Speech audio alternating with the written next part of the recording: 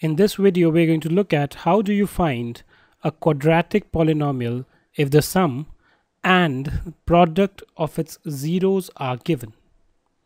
Find a quadratic polynomial, sum of whose zeros is -1 and the product of the zeros is -20.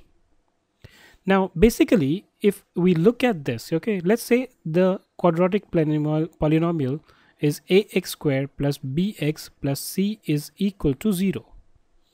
And let alpha and beta be the two zeros, okay, of the polynomial.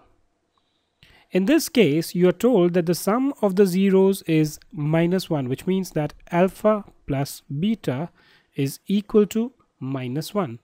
And the product of the zeros, alpha beta, is equal to -20, right? But one thing that we know is that the sum of the two zeros is equal to minus b upon a. And also the product of the two zeros is equal to c upon a. Or in other words, this gives us that b or minus b is equal to minus a, right? Or b is equal to a. Similarly, c is equal to minus 20a, right?